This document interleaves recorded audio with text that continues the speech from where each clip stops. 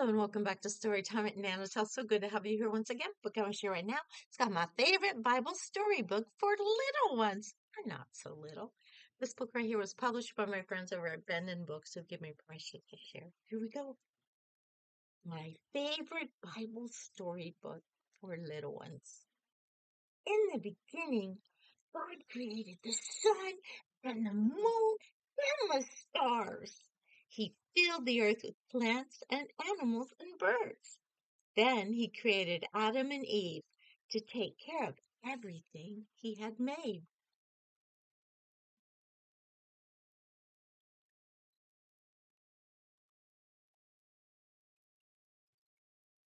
Noah built a big boat for his family and all kinds of animals. It rained and rained and rained, but everyone was safe inside the ark. When the sun came out, God made a rainbow to show his love. The princess found a basket on the river. Inside was a little baby. How cute! She rescued him and raised him. The baby was Moses. He grew up to be a great man who loved God and helped people. Noah and the ark and the princess and baby Moses.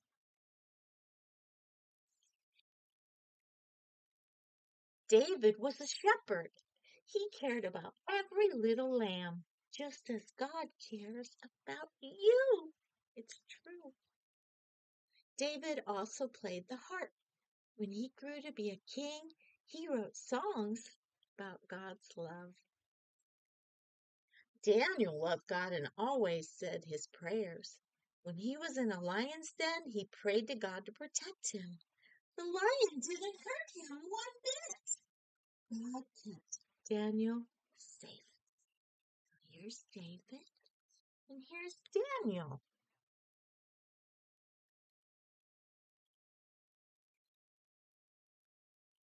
Long ago, baby Jesus was born. Jesus was a special gift from God to the whole world. He was born on a night that we call First Christmas.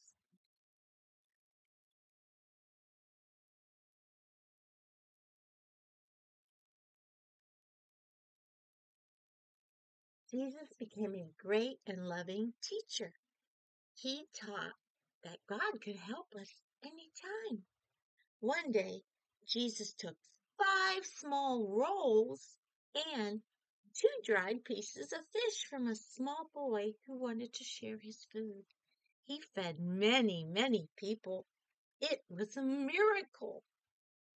Once, when Jesus was in a boat with his friends, a storm arose. The waves grew higher and higher. Jesus told the storm to be still. And guess what? The storm calmed and everyone was safe. Here's Jesus taking the 5 loaves of bread and 2 fishes the boy wanted to share.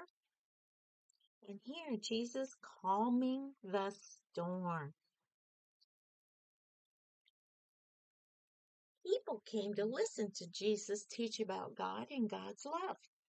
Jesus said, "Let the little children come to me."